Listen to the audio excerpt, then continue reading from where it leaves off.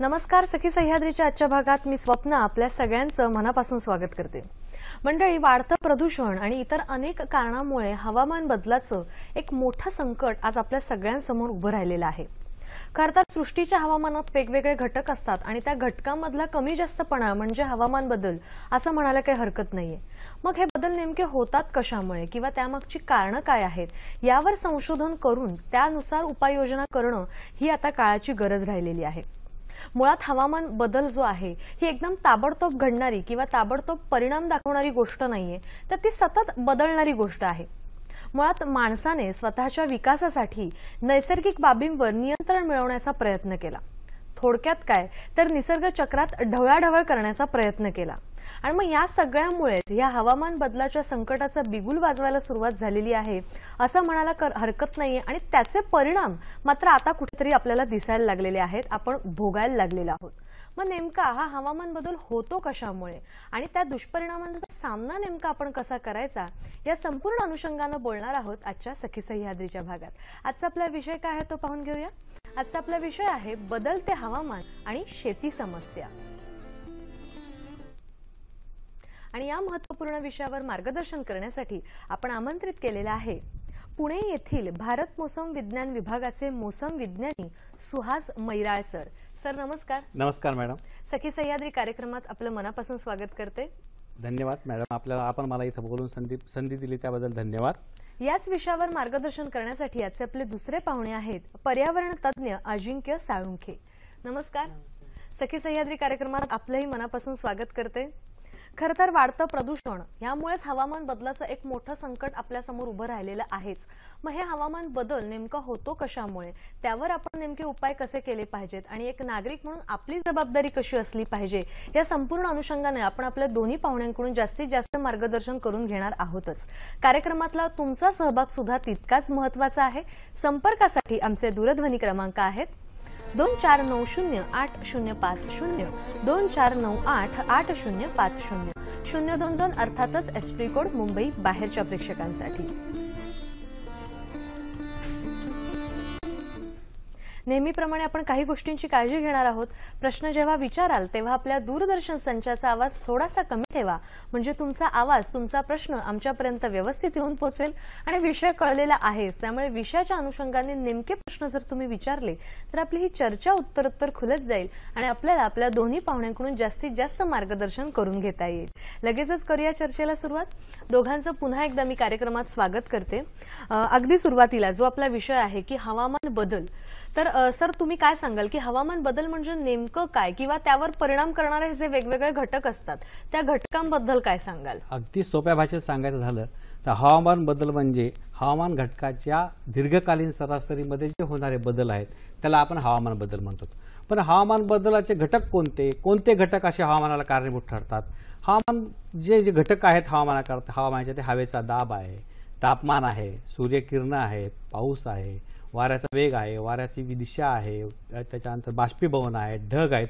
या सर्वांचा लेखाजोखा जो असतो तो हवामान दर्शवतो. आता या हवामान बदल म्हणजे हे बोलण्यापूर्वी किंवा या संदर्भात बोलण्यापूर्वी आपल्याला दोन गोष्टी आधी महत्त्वाच्या माहिती पाहिजेत. एक तर म्हणजे वेदर आणि क्लायमेट. आपण हवा आणि हवामान असं या गोष्टी तिथं संबोधित. तर वेदर काय आहे की हे वेदर अल्पकालीन थोड्या कालावधी करता असतं, त्याच्यानंतर मर्यादित क्षेत्राकरता असतं. समजा हे एक गाव आहे, त्या गावाच्या क्षेत्राकरता आज इथलं वेदर इथलं होतं, दुसरे गाव आहे दुसऱ्या गावाकरता वेदर असं होतं, त्याचं मुंबई करता वेदर आजचं असं असंच राहील, पुण्याकरता वेदर हे वेगळ्या प्रकारचं राहील. त्याच्यानंतर कधी कधी ते वेगाने बदलू शकतं आणि त्याच्यानंतर त्याचा अंदाज करणं हा कठीण असतं. म्हणून आपण एक वेदर म्हणतो त्याला. म्हणजे याला हवा. आणि क्लायमेट म्हणजे काय तर हवामान. हवामान हा असतो दीर्घकालीन. Climate of a stage. एखादं कोकणाचं क्लायमेट कसं आहे की बाबा आर्द्रता असलेलं आहे. त्याच्यानंतर मराठवाड्याचं क्लायमेट कसं आहे हे कोरडं आहे. त्याच्यानंतर पश्चिम महाराष्ट्राचं कसं आहे थोडं थंड आहे. म्हणजे हे झालं हवामान. हे कसं असतं दीर्घकालीन जास्त काळाकरता असतं. विस्तृत क्षेत्र असतं ज्याचं क्षेत्र मोठं असतं. त्याच्यामध्ये हंगामी बदलच होऊ शकतात. रोजच्या रोज त्याच्यात बदल होत नाहीत आणि हे जास्त काळाकरता म्हणलं जातं. ह्या दोन गोष्टी बघितल्या. या दोन गोष्टी समजा हवा आणि वेदर आणि क्लायमेट जर आपण बघितलं तर आपण या क्लायमेट चेंज या विषयावर पुढे काहीतरी बोलू शकतो. नक्कीच बोलू शकतो. जसं तुम्ही म्हणालात तसं की हवामान आणि हवा याच्यामध्ये भरपूर फरक असतो आणि त्या अनुषंगाने तुम्ही उदाहरणं सुद्धा सांगितलेली आहेच की एखाद्या क्षेत्राचं हवा आणि एखाद्या प्रदेशातले हवामान याच्यामध्ये नक्कीच फरक होऊ शकतो. अजिंक्य, मला तुम्हाला विचारायला आवडेल की तुम्ही याबद्दल काय सांगाल की नक्की हवामान बदल आणि मग पर्यावरण याचा परस्पर पूरक संबंध कसा आहे? अगदी बरोबर मॅडम. आताच सरांनी जे आपल्याला सांगितलं की क्लायमेट आणि वेदर या गोष्टींचा संदर्भ सरांनी दिला.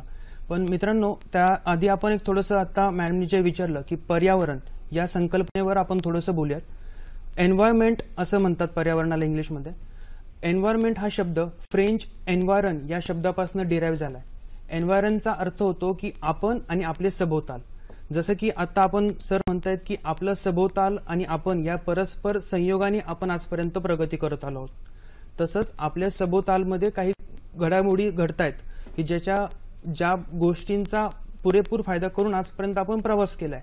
त्याच्यामध्ये आपलं सभोवतालातले दोन महत्वाचे घटक सरांनी आपल्याला सांगितले आता की क्लायमेट आणि त्यातल्यात एक घटक मला थोडासा ऍड करूशी वाटतोय की इकोसिस्टीम. या इकोसिस्टीम आणि क्लायमेट या दोन्हींच्या परस्पर संगनमताने आपलं सभोवताल तयार होतं आणि आपण आणि आपलं सभोवताल असं दोन्ही मिळून पर्यावरण तयार होतं आणि याच पर्यावरणाच्या आधारे आपण आजपर्यंत विकास करत आलो. आताच क्लायमेट या संकल्पनेचा संदर्भ सरांनी छान प्रकारे दिला. त्याच्यात एक थोडीशी ऍडिशन माझ्याकडनं असं राहील की क्लायमेट या 3 गोष्टींपासून बनतं की ज्याच्यामध्ये लिथोस्फिअर, ऍटमॉस्फिअर आणि हायड्रोस्फिअर अशा 3 संज्ञा वापरल्या जातात. या ऍटमॉस्फिअरमध्ये आपल्या पृथ्वीच्या बाहेर एका किलोमीटर्स पर्यंत वातावरणाचे थर आहेत ज्याला की आपण ट्रोपोस्फिअर, स्ट्रॅटोस्फिअर, मेझोस्फिअर आणि थर्मोस्फिअर या थरांच्या अवलोकनाने आपलं पृथ्वीच्या आजूबाजूचं वातावरण तयार होतं आणि जो आपला महत्वाचा पर्यावरणातला एक महत्वाचा घटक समजला जातो.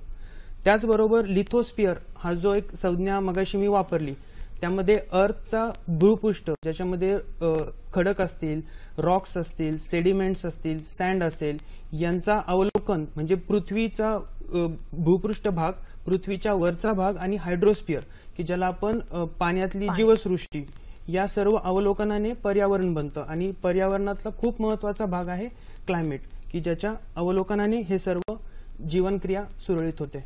बरोबर.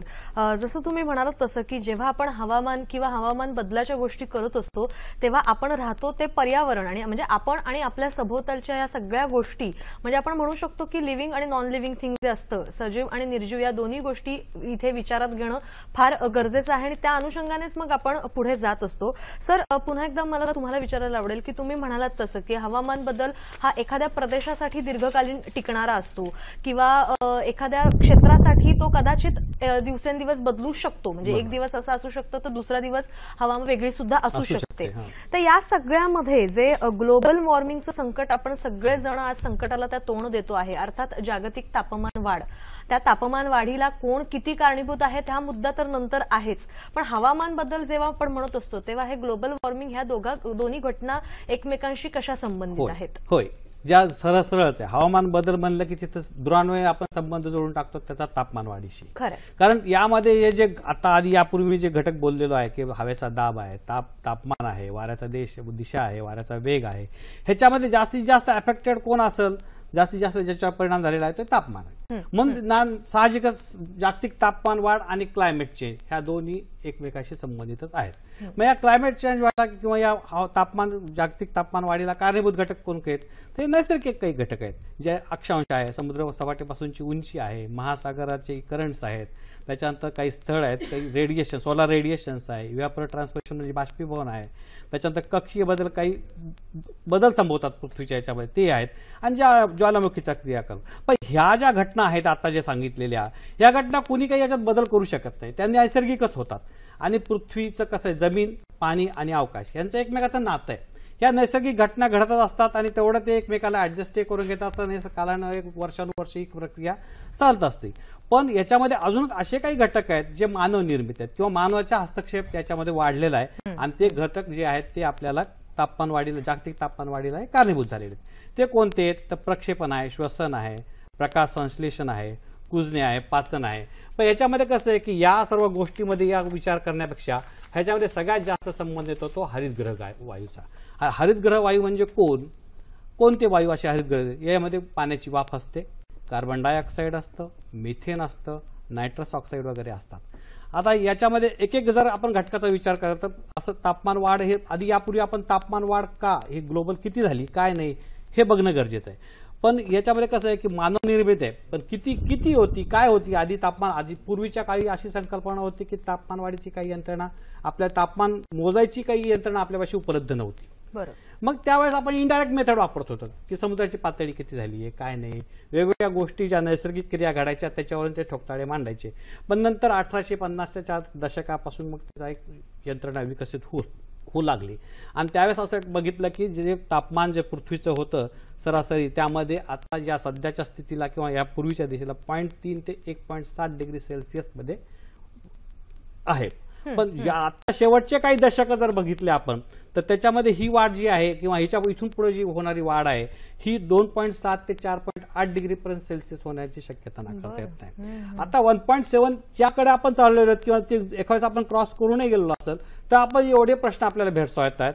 तर पुढची जर अजून तापमान वाढेल तर अजून किती प्रश्न भेडसावतील? ही धोक्याची सूचना दिलेली आहे पर्यावरणाने आपल्याला या हवामान बदलामुळे आणि हा खूप महत्वाचा मुद्दा आहे. या मुद्द्यावर आपण सविस्तर आणखीन बोलणार आहोतच, पण आपल्याला एक फोन आलेला आहे तो आपण घेऊया आणि मग पुन्हा एकदा या मुद्द्याकडे येऊया. महेश नलावडे आपल्याशी बोलतात पुण्याहून. नमस्कार. हॅलो. हा नमस्कार. हॅलो. हा नमस्कार, बोला. महेश नलावडे बोलतोय पुण्यावरून. हा हो, तर सर्वप्रथम तर तुम्हाला मैकर साहेबांना आणि चाळुंके साहेबांना नमस्कार. मॅडम आपल्यालाही नमस्कार. माझं कुक्कुट पालन आहे पुण्यामध्ये. तर मला कुक्कुट पालनामध्ये थंडीच्या दिवसात घ्यायची खबरदारी त्याबद्दल मला माहिती पाहिजे होती, कारण माझ्याकडे मर खूप होते आता. अच्छा. लहान पिल्ले आहेत आता आणलेले, त्यामध्ये खूप मर होते. त्याची काळजी घेण्याबद्दल मला थोडी माहिती दिली तर बरं. धन्यवाद. आपल्याला आपल्या प्रश्नाचं उत्तर मिळणार आहेच, पण कार्यक्रम पुण्याहून की त्यांचा कुक्कुट पालनाचा व्यवसाय आहे आणि मग थंडीमध्ये एकंदरीतच त्याची कशी खबरदारी घेतली पाहिजे, सर काय सांगाल आपण? या तत्पूर्वी यांच्या प्रश्नाचं उत्तर देण्यापूर्वी मी यांना एक प्रश्न विचारतो की आम्ही जे आहेत कृषी महसूल विभागाचे माणसं आहेत आणि अधिकारी वर्ग आहे आमचा, आणि आम्ही काय करतो की शेतकऱ्यांना ही सेवा पुरवतो, शेतकऱ्यांना कृषी हवामानविषयक सल्ला देतो आणि हा सल्ला कृषी हवामानविषयक सल्ला जेव्हा देत असतो त्यासोबत प्राणी मात्र किंवा शेतकऱ्यांना जोडधंदा म्हणून जे काही प्राणी असतात त्यांच्याकडे त्यांच्या संदर्भात घ्यावयाची काळजी सुद्धा आमच्या या ॲडवायझरी सर्व्हिसेसमध्ये उपलब्ध करून दिलेली आहे. सर या बघता तुम्ही जर आमच्या भारत मौसम विज्ञान विभागाला, कृषी मौसम विभागाला आलात जरूर भेट द्या, तुमच्या शंकेचं निश्चित करताच येईल. पण आता सध्या या थंडीपासून बचाव करण्याकरता सगळ्यात उपाय म्हणजे हाय इंटेन्सिटीचे बल्ब तुमच्या ह्याच्यात लावायचे आहेत, कुक्कुटपालन तुमच्या त्या खुराड्यात लावायचे आहेत आणि त्याच्यानंतर त्या खुराड्याला पूर्णपणे हे चांगलं उबदार असं एखादं ब्लँकेट वगैरे किंवा जे काही उपलब्ध आहेत ते थोडे बांधायचे, जेणेकरून थंडीपासून त्यांचं संरक्षण होऊ शकेल. नक्कीच. पुन्हा एकदा अजिंक्य मी ग्लोबल वॉर्मिंगच्या मुद्द्याकडे येणार आहे, कारण हा मुद्दा खरंच खूप महत्वाचा आहे आणि सध्या आपण त्याच्यामुळे भेडसावणाऱ्या ज्या समस्या आहेत त्या समस्यांना तोंड देतो आहोतच आपण सगळेजण.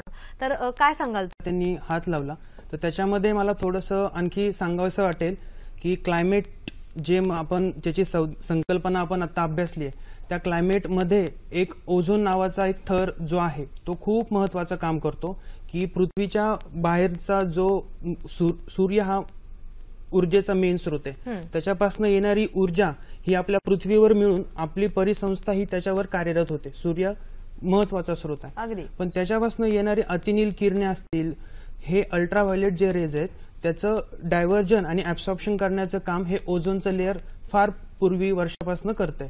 पण आपल्या काही गोष्टींमुळे ह्या ओझोनचं लेअर हे कमी व्हायला लागले किंवा विरळ व्हायला लागले.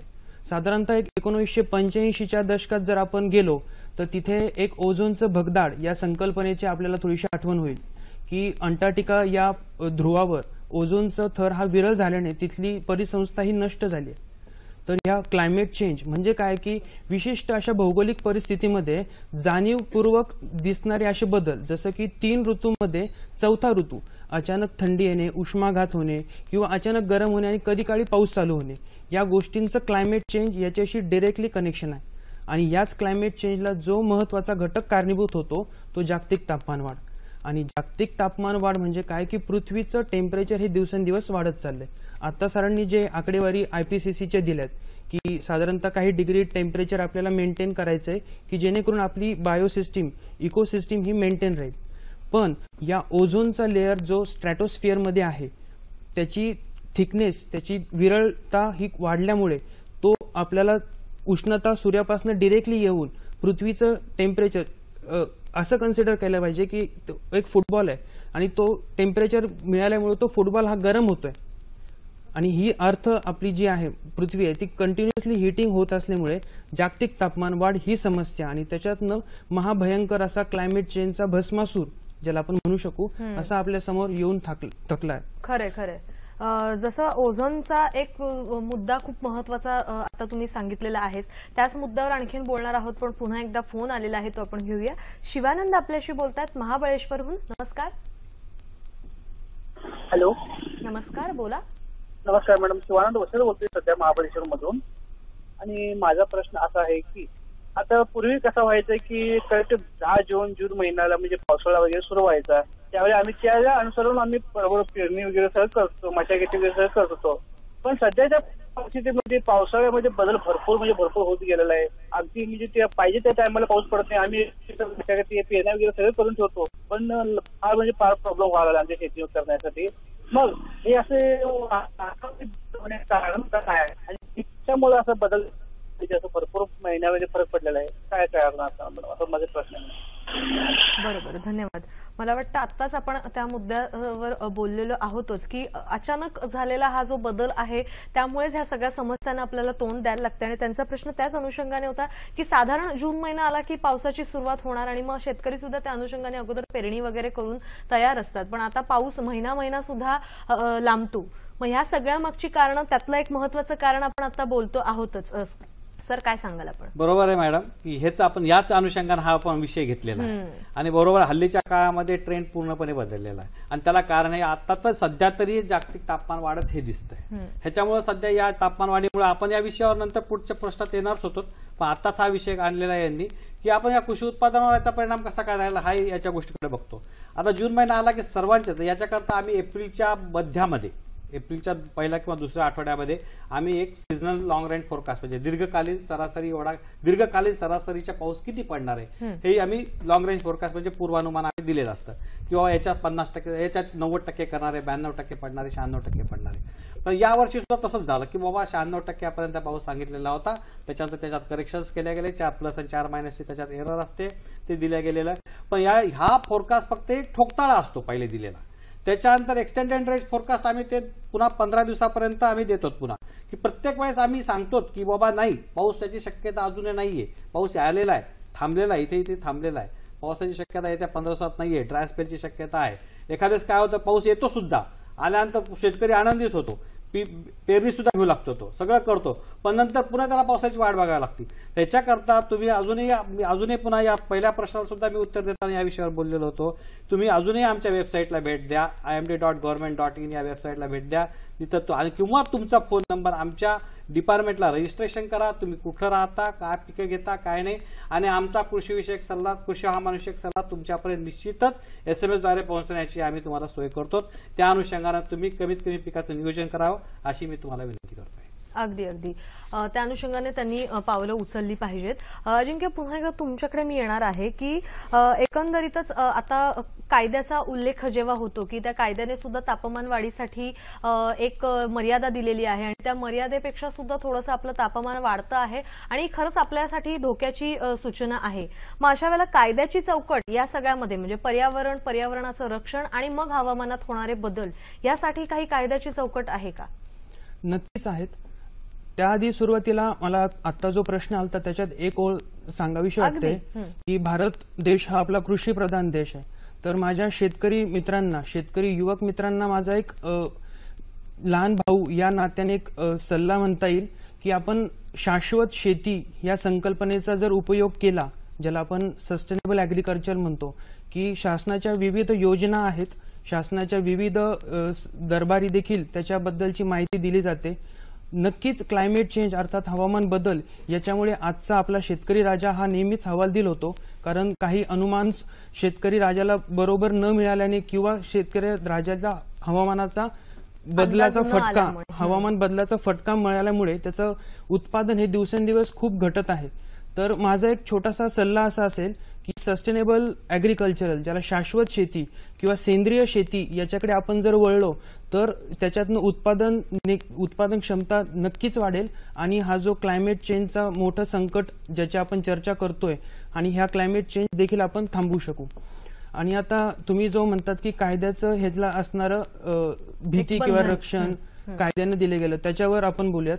आपलं भारताचं संविधान ज्याच्यामध्ये आर्टिकल 21 याच्यामध्ये असं सांगितलंय की सर्व सिटीजन्स, भारताच्या नागरिकांना right to life, quality of life with effect environment हे आपल्याला प्रोटेक्ट केलेलं आहे. आपण ज्या भारताच्या संविधानावर आपण 60-70 वर्ष प्रगतीची वाटचाल करतोय, त्याच्यामधलं महत्वाचं जे आर्टिकल प्रिन्सिपल आहे 21, याच्यामध्ये पर्यावरणाचं संरक्षण करणं आणि पर्यावरणाचा उपभोग आपण घेणं आणि येणाऱ्या पिढींनाही देणं हे बंधनकारक आपल्याला भारताच्या संविधानाने दिलंय.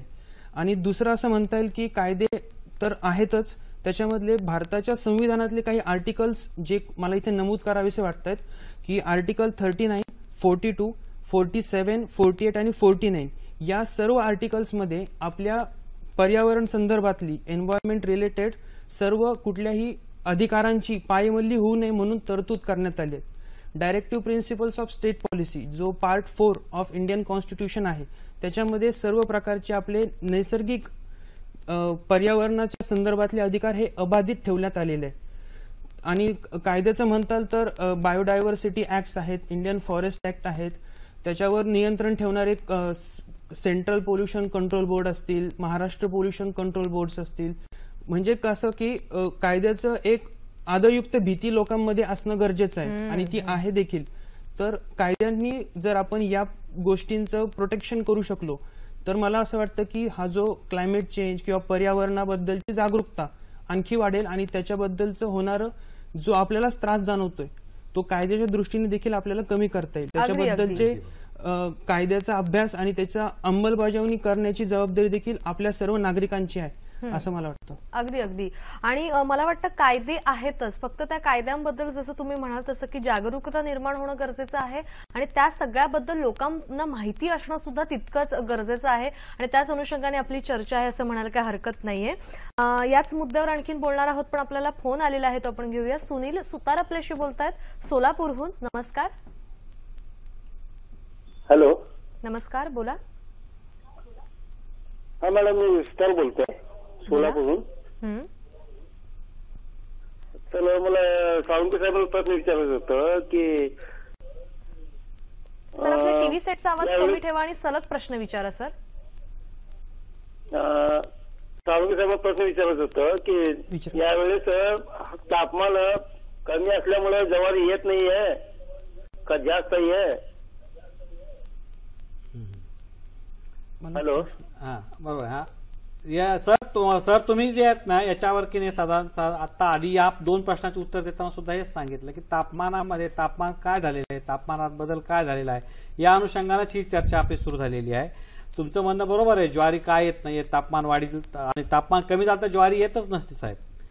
तापमान जर कमी झालं तर ज्वारीचं हे गव्हाची हे जास्त आहे. तापमान ज्वारीला थोडं तापमान लागतं, ते किती लागतं काय नाही ह्याच्याकरता तुम्ही अजूनही मी तुम्हाला एकदा अजून विनंती करतो, तुम्ही आमची वेबसाईट बघा, agriculturedivision.in बघा किंवा imd.government.in बघा.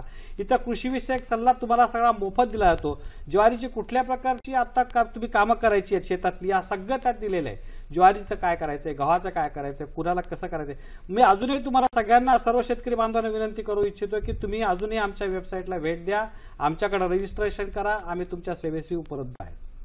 अगदी अगदी सर, एकंदरीतच आपला जो विषय आहे हवामान बदल आणि शेती समस्या, आणि जेव्हा आपण शेतीबद्दल बोलत असतो तेव्हा भारत हा कृषीप्रधान देश आहे आणि 23 डिसेंबर म्हणजे कालच्याच दिवशी आपण राष्ट्रीय शेतकरी दिवस सुद्धा साजरा केलेला आहे. मग त्या अनुषंगाने हा हवामान बदलाचा विचार होणं तितकंच खूप महत्वाचं आहे. तर ह्या हवामान बदलाचा आणि कृषी उत्पन्नावर झालेला एकंदरीत परिणामाबद्दल तुम्ही काय सांगाल? मॅडम, आता यात कसं आहे की तापमान बदल हा आता आपला विषय आहे. म्हणजे हवामान बदल व जागतिक तापमान वाढ. आता ह्या जागतिक तापमान वाढीमुळे काय झालं की जे मान्सूनचे सर्क्युलेशन जे असतं किंवा एक ग्लोबल सर्क्युलेशन जे असतं ह्याला थोडासा हे गेला, म्हणजे ऑसोलेट झाले ते थोड्या प्रमाणात, आणि हे वारे थोडे विचलित होऊ लागले आणि त्यामुळे याचा मान्सूनचं आगमन कधी कधी या तापमान वाढीमुळे पुढे जाऊ लागलं. आणि समजा एखाद्या वेळेस आगमन जरी आलं तर त्याची इंटेन्सिटी कमी झाली, त्याचं ड्युरेशन कमी झालं, त्याच्यानंतर कधी येईल आणि त्याच्यानंतर पुढे कधी पोहोचल हे तर आहेच आहे. त्याच्यानंतर कोरडा स्पेल, ड्राय स्पेल आणि वेट स्पेल किती दिवस चालणार ह्याची काही अजून ठोकताळे होईनात. या सर्वावर याचा परिणाम होऊ लागला, या पर्जन्यवृष्टीचा किंवा या तापमान वाढीचा जो परिणाम आहे त्याच्यामुळे मान्सूनमध्ये पॅटर्नमध्ये बदल झाला. जिथं जास्त पाऊस होत होता तिथं पाऊस कमी झाला आणि जिथं पाऊस होतच नव्हता तिथंच पाऊस जास्त होतोय. तुम्ही सध्या विचार करा, ईशान्य राज्य जी आहेत, आसाममध्ये यापूर्वी म्हणजे पूर परिस्थिती निर्माण व्हायची पाऊस आला की. त्याच्यानंतर ईशान्य राज्यांना जास्त पाऊस पडायचा, तिथं आज सगळ्यात कमी पाऊस होतोय. आणि या उलट परिस्थिती राजस्थान सारख्या भागाकडे झाली, तिथं पाऊस म्हणजे याच्यामध्ये एरिया बदलले, पावसाची इंटेन्सिटी बदलली. बरं, दुसरी गोष्ट कसं होतं, सरासरी एवढा पाऊस करायचा म्हणलं तर सरासरी एवढा पाऊस होतो सुद्धा, पण तो कसा त्याचा सलगपणा संपला तापमान वाढीमुळे.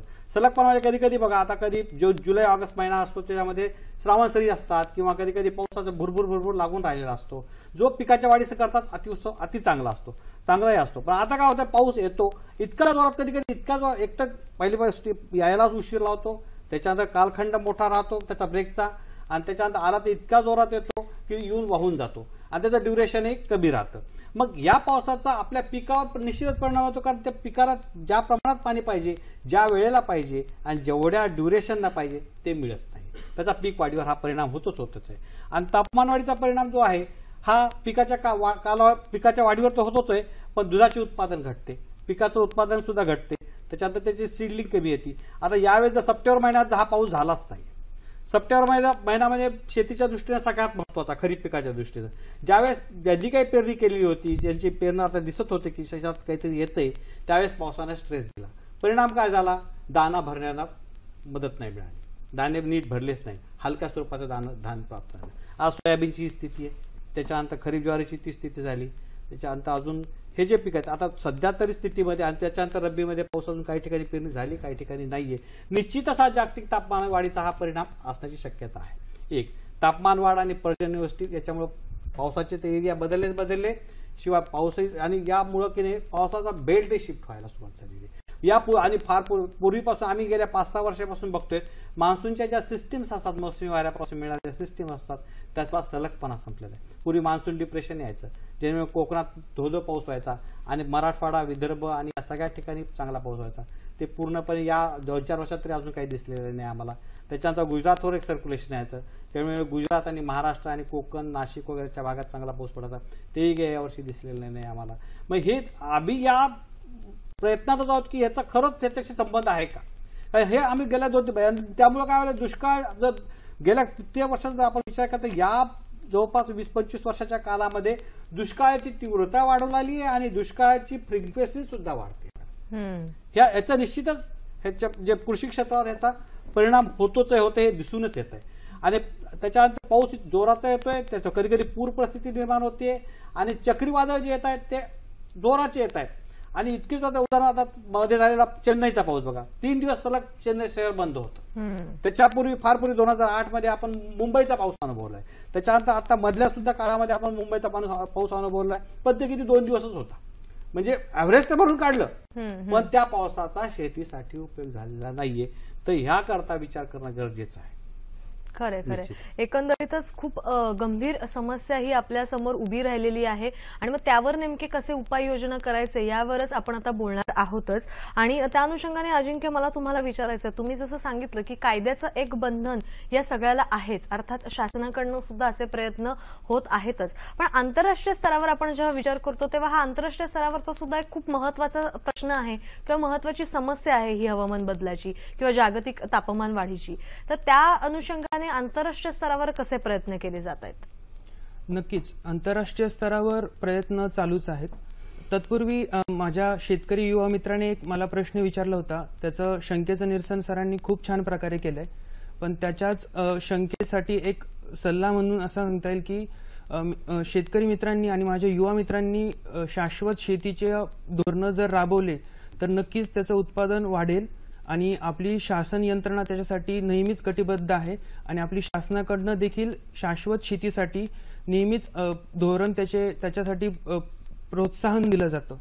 आणि आता मॅडमनी जे विचारलं की आंतरराष्ट्रीय स्तरावर कुठल्या कुठल्या प्रकारचे धोरण होत आहेत किंवा प्रगती होत आहेत, ह्याच्यामध्ये क्लायमेट चेंज हा खूप जुना मुद्दा जरी असला तरी ह्याचं दिवसेंदिवस वाढत चाललेलं प्रमाण आणि क्लायमेटचं होणारं डिस्टर्बन्स खूप वाढत चालल्यामुळे सर्व देश एकत्र येऊन या मोठ्या प्रश्नावर काम करण्याचं काही वर्षांपासून चालू देखील काम झालेलं आहे. त्याच्या वेगवेगळ्या परिषदा आंतरराष्ट्रीय स्तरावर भरू लागल्यात की जसं मगाशी सरांनी सांगितलं की काही गोष्टी ह्या निसर्गाच्या हातात आहेत की ज्याच्यामुळे हवामानातील बदल थांबवताना आपल्याला थोडंसं शक्य होत नाही, पण तेवढ्याच मानवीय कृतीमुळे देखील याच क्लायमेट चेंजमध्ये बदल होतोय. तर या मानवी कृती कुठल्या आहेत आणि त्या आपण कशा प्रकारे कमी करू शकतो या सर्व गोष्टींच्या परिषदा आंतरराष्ट्रीय स्तरावर काही वर्षांपासून भरायला लागल्यात. जसं की आपण Stockholm conference of human environment असं म्हणता येईल की ह्युमन एन्व्हायरमेंट म्हणजे माणसाला काम करण्यासाठी जे एन्व्हायरमेंट पर्यावरण गरजेचं असतं ते अबाधित ठेवण्यासाठी काही पॉलिसी धोरणं राबवण्याचं सर्व देशांनी ठरवलं. त्याच्यानंतर नैरोबी डिक्लेरेशन असेल, Rio declaration on environment development जे 1992 रोजी झालं की ज्याला अर्थ समिट वसुंधरा समिट असं म्हटलं गेलं. त्याच्यामध्ये सर्व देशांनी या प्रश्नाला उचलून घेतलं आणि क्लायमेट चेंजचा जो बदल आहे, क्लायमेट चेंजचा भयानक असा होणारा जो परिणाम शेतीवर आपला होतोय, जीवनमानावर होतोय, आपल्या दैनंदिन गरजेवर होतोय, तो थांबवण्यासाठी धोरणं राबवले गेले. त्याच्याच अनुषंगाने आपल्या इंडियन बायोलॉजिकल डायव्हर्सिटी ऍक्ट जो 2002 मध्ये आलाय त्याच्यामध्ये देखील अशा तरतुदी करण्यात आल्या आहेत की या सर्व गोष्टी ज्या आपलं हवामान बिघडवत आहेत आणि पर्यावरण डिस्टर्ब करतायत त्या गोष्टींचं थांबवणं कायद्याच्या दृष्टीने गरजेचं आहे हे त्याच्यात सांगितलं गेलं. त्याच्यामध्येच आताच नुकताच पॅरिसमध्ये एक युनायटेड नेशन्स संयुक्त राष्ट्र संघटनेने एक करार केला ज्याला UNFCCC असं म्हणतात, United nations framework convention of climate change. त्याच्यामध्ये शाश्वत विकास ज्याला आपण सस्टेनेबल डेव्हलपमेंट असं म्हणतो की आपल्याला विकास तर करायचाच आहे, आपल्याला प्रगती करायचीच आहे, बट तो शाश्वत असायला हवं, म्हणजे पर्यावरणाला धरून आपल्याला विकास करायचा. मला वाटतं की आंतरराष्ट्रीय स्तरावर सुद्धा अनेक प्रयत्न चाललेले आहेत. आणि सर जसं तुम्ही म्हणाल तसं की शेतकरी बांधवांसाठी आपण वेबसाईट थ्रू किंवा त्यांचा दूरध्वनी क्रमांक रजिस्टर करून सुद्धा त्या अनुषंगाने शासन सुद्धा प्रयत्नशील असतं या सगळ्या बाबतीत की शेतकऱ्यांना नेमकी मदत कशी करायची किंवा या हवामान बदलाची त्यांना माहिती किंवा त्यांना येणाऱ्या प्रश्नांना तोंड कसं द्यायला पाहिजे याबद्दलचं जे मार्गदर्शन आहे ते तुम्ही देत असतात, त्याबद्दल काय सांगाल? याच्याकरता पृथ्वी विज्ञान मंत्रालयाअंतर्गत जी आहे ती ग्रामीण कृषी महोत्सव सेवा ही स्कीम राबवली आहे. यामध्ये काय की साधारणतः याचे मी थोडे विस्तृत स्वरूपात तुम्हाला या गोष्टी सांगतो की भारतामध्ये 130 केंद्र आम्ही सध्या स्थापित केलेली आहेत की त्यातला क्लायमेट झोन कसा आहे तो बघून ते 130 केंद्र विद्यापीठाच्या सहयोगानं आणि आमच्या सहयोगानं कार्यरत आहेत. आता याकरता महाराष्ट्रामध्ये परभणी, अकोला, शिंदेवाही, मुळदे, दापोली, पुणे, कोल्हापूर, इगतपुरी या ठिकाणी हे केंद्र आहेत. आणि या केंद्र काय करतात, त्या भागातली पीक परिस्थिती कशी आहे काय नाही आणि आम्हाला मग आपला अंदाज विचारतात आणि तिथली पीक परिस्थिती, तिथलं पिकाचं वैशिष्ट्य, त्याच्यानंतर तिथली पिकाची परिस्थिती, तिथल्या हवामानाची परिस्थिती या दोन्ही सर्व सारासार गोष्टीचा विचार करून आम्ही आणि राज्य सरकारचे अधिकारी मिळून एकत्र बसतो आणि विचार विनिमय करतो की बाबा आता काय करायची, ही स्थिती आहे, पुढच्या आगामी दिवसात पाऊस येणार आहे का, पडणार असेल तर त्याची काय घ्यायची, काळजी काय घ्यायची, किंवा समजा पडणार नसेल तर प्रोटेक्टिव्ह इरिगेशन काही द्यायचंय का त्याला, असेल तर किती रूपात द्यायचंय, कशा स्वरूपात द्यायचंय, आणि कुठल्या, आणि एखाद्या वेळेस समजा आपण एखादी पेरणी केलेली आहे आणि ती वाया जायचे चान्स दिलेला आहे, पण अजून पेरणीचा कालावधी जास्त दिवस गेलेला नाही, पण नंतर मिळणारा कालावधी जो आहे वाढीला हा कमी मिळणार आहे, अशा करता कॉन्टिन्युअन्सी प्लॅन असतो. ते क्रीडाच्या सहयोगाने आम्ही तयार करत असतो. क्रीडा, IMD आणि सॅक अहमदाबाद ह्या दोन्ही सर्व या सगळ्या संस्था एकत्र बसून एक प्लॅन तयार करतात. आणि समजा एखादी व्हरायटी नवीन आलेली आहे, त्याच्या कमी दिवसात वाहन आहे, पण शेतकरी बांधवाला काही ना काही स्वरूपात त्याच्यातून मिळू शकतं, याकरता ही स्कीम राबवलेली आहे. त्याच्याकरता हा कृषी विषयक सल्ल्यामध्ये या सर्व गोष्टीचा अंतर्भाव आम्ही केलेला असतो. यामध्ये म्हणजे त्या रिजन वाईज अंदाज केलेला असतो आणि तिथल्या फार्मर्स रजिस्ट्रेशन त्या केंद्रावर सुद्धा करू शकतात परभणीच्या. आम्ही अजूनही पुन्हा एकदा तुम्हाला या वेबसाईटची माहिती पुढच्या कार्यक्रमात किंवा आमच्या कृषी हवामानविषयक सल्ल्यामध्ये तुमचे दूरध्वनी क्रमांक आणि या सर्व दूरध्वनी क्रमांक आहेत, कुणाला संपर्क करायचे ते पत्ते, हे सगळे पुन्हा आम्ही तुमच्याकरता एकदा प्रसारित करतो. आणि आपण सर्वजण मिळून या परिस्थितीला तोंड देण्याकरता निश्चितपणे उभं राहून आमचा सहयोग निश्चित आम्ही तुमच्या पाठीशी आहेत. आमचा सहयोग पुरेपूर तुम्हाला करण्यात येईल. अगदी सर, याच विषयी आणखीन बोलणार आहोतच, पण आपल्याला एक फोन आलेला आहे तो आपण घेऊया. अमोल आपल्याशी बोलतायत गडचिरोलीहून. नमस्कार. हॅलो. नमस्कार, बोला. हा मॅम, मी अमोल खोब्रागडे बोलतोय गडचिरोलीवरून. बोला. मॅम, मला साळुंके सरांना एक प्रश्न विचारायचा होता. हा, विचारा सर. विचारा. हा सर, जे आज आपण अतिनील किरणाबद्दल बोलतात, म्हणजे की सूर्यातून जी अतिनील किरणे येतात त्याचा ओझोन लेअरवर परिणाम होतो. तर माझा प्रश्न आहे की ग्रीन हाऊस इफेक्ट आणि ओझोन डिप्लेशन याचा मानवी शरीरावर काय परिणाम होतो?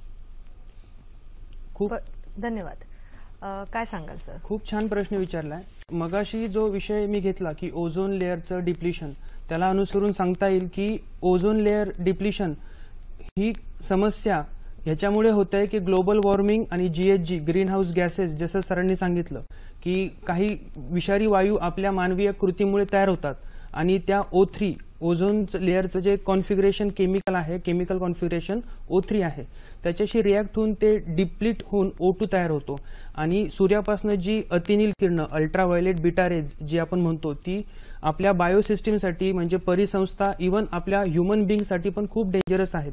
त्या सूर्याच्या किरणा डिरेक्टली ओझोनच्या लेअर डिप्लीट झाल्यामुळे आपल्या शरीरावर येतात आणि आपल्याला त्वचेचे कॅन्सर्स होऊ शकतात, दुर्धर त्याच्यातून आजार होऊ शकतात, मोतीबिंदू होऊ शकतात आणि झालेले देखील आहेत. त्याबरोबरच प्राणी मात्रांवर देखील त्याचे परिणाम खूप प्रमाणात जाणवत आहेत.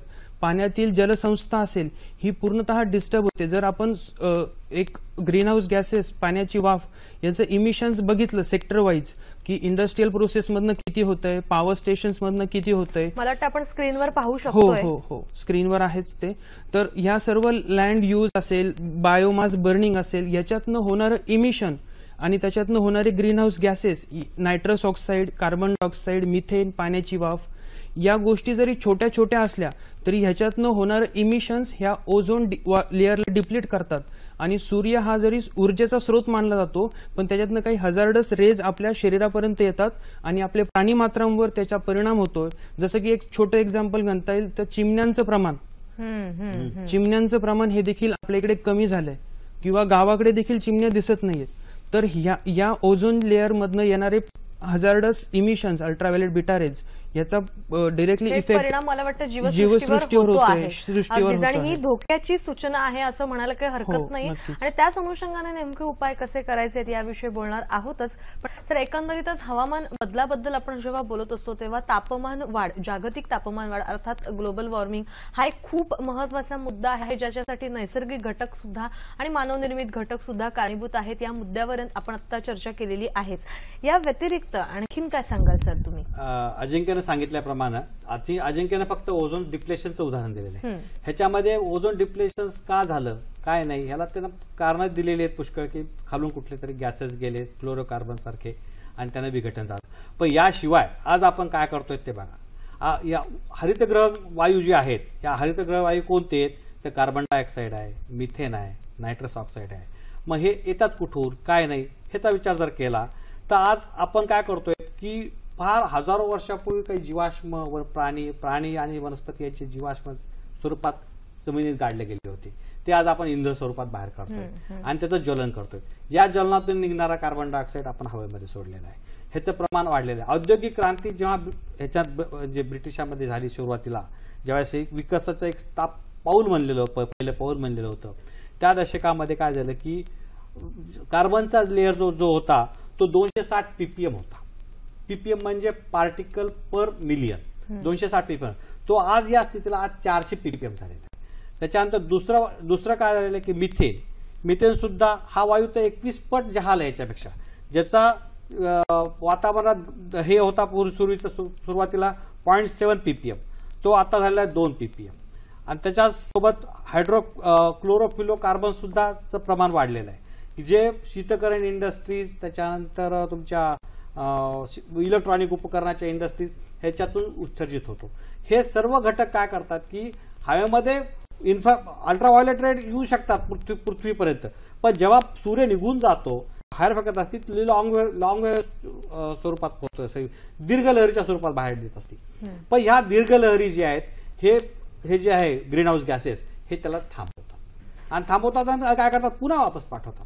त्यामुळे वातावरण हे उबदार बनतं. मग याच्याकरता काय करावं लागेल, आपल्याला जर कार्बन डायऑक्साईडचं प्रमाण जर आपल्याला कमी करायचं असेल तर आज आपण डिफॉरेस्टेशन करून बसतोय.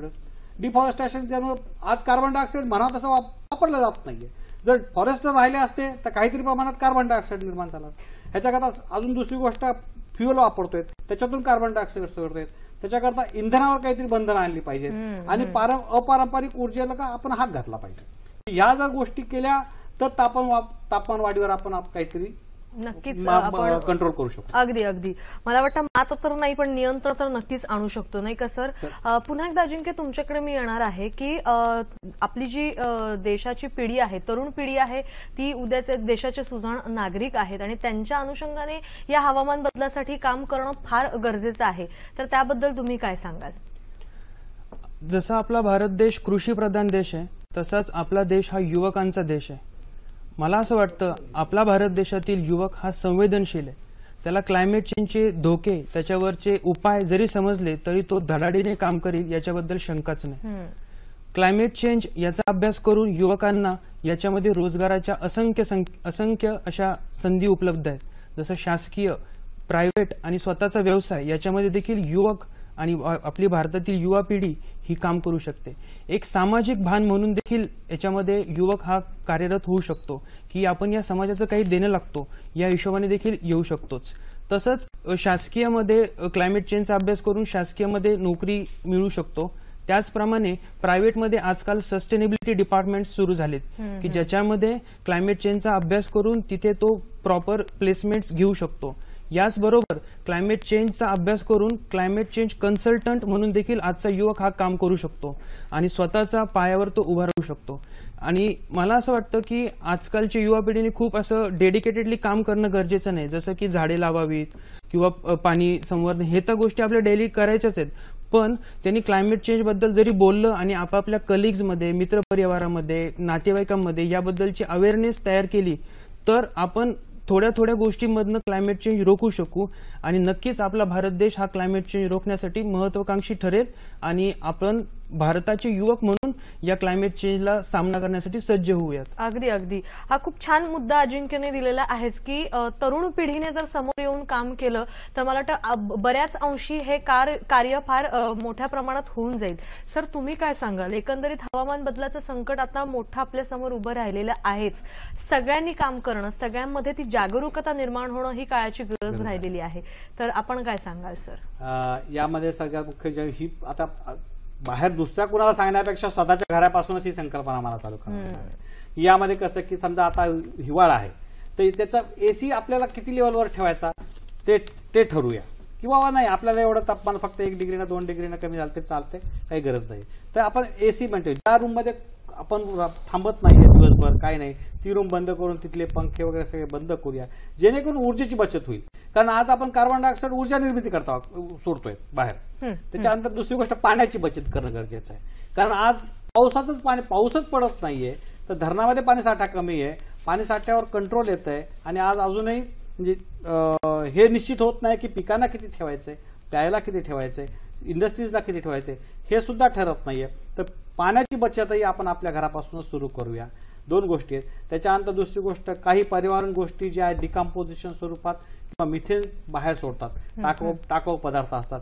प्लास्टिक बॅग सुद्धा संरक्षण म्हणजे हे पर्यावरणाचा ऱ्हास व्हायला कारणीभूत आहे. तर प्लास्टिक बॅगचा सुद्धा आपण प्रामुख्याने टाळूया, कापडी पिशवीचा आपण उपयोग करूया. हे सर्व मी माझ्या घरापासून तरी आज सुरुवात केली आहे. तुम्ही माझ्यात सहभागी व्हावं असं मी तुम्हाला नम्र विनंती करतो. अगदी अगदी अगदी जाता जाता अजिंक्य, पुन्हा एकदा तुमच्याकडे येणारे तरुण पिढीसाठी काय आहे हे सांगितलेलं आहे आणि सरांनी सुद्धा स्वतःपासून सुरुवात करा हा छान सल्ला दिलेलाच आहे. तुम्ही काय सांगाल ह्या एकंदरीत विषयासंदर्भात? स्वतंत्र भारतात मोकळा श्वास घेण्यासाठी, जीवसृष्टीसाठी पोषक हवा मिळवून देण्यासाठी आपण म्हणजे मानवानेच, त्यातल्या त्यात युवकानेच कंबर कसून काम केलं पाहिजे. तरच आपण बुद्धिवान आणि या भारताचे युवक असं म्हणूयात. आणि हा शाश्वत विकासाचा प्रवास आपण सर्व युवकांनी माझ्याबरोबर, माझ्या खांद्यास खांदा लावून आपण सर्व युवकांनी हा शाश्वत विकासाचा प्रवास लवकरच पार करूयात.